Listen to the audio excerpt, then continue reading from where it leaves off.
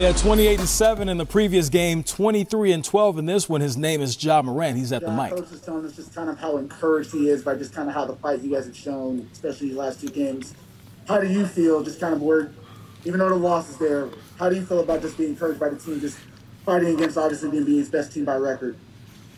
That's a positive for us. Not to, no matter what's going on in the game, shots falling, shots not falling, continue to play hard and not give up. We just got to, find ways to close out better. Sean Coleman.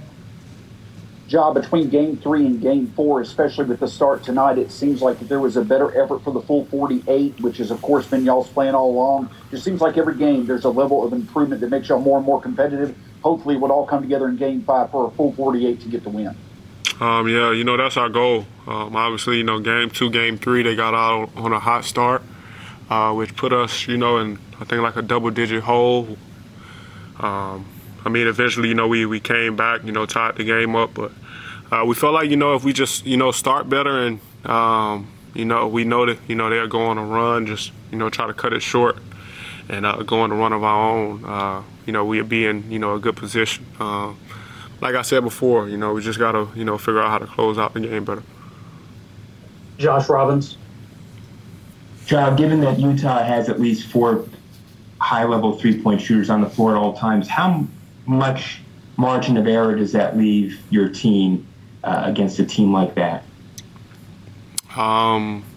It's tough. We just got to try to keep the ball in front and, try not to be in, rotation as much as possible. With them being able to, shoot the ball.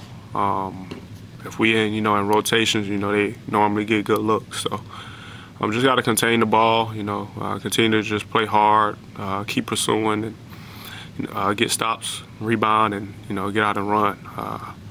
They are a great team, and they make you pay for mistakes. Drew. John, the Grizzlies have already won 2 elimination games this year. Is there anything you'll lean on from those 2 looking ahead to Game 5? No. We've been playing the same way, all season. Just got to, focus in on, the next game, play hard, 48 minutes, and, just try to play our basketball. Brandon Abraham. Ja, kind of piggybacking off of what Evan was saying about the Taylor talking about how he's encouraged and not frustrated. How big is that for such a young team, going through a stretch, losing 3 in a row in a playoff series, to always have his positive mentality? We all stay positive, no matter what's going on. We just can't, let one game carry over to the next. We can't be, frustrated and go into the next game frustrated. We got to have all the confidence in the world, be positive. We work to get here. So just got to, like I said, just go out and, play our basketball, play hard, and just, play full 48. Last question, Adam Tyke.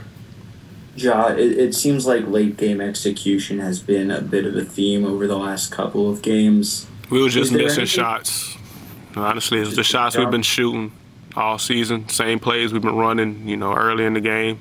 Just missed shots late. So just going to continue to get better, keep shooting with confidence, and, try to close out the game. Thanks.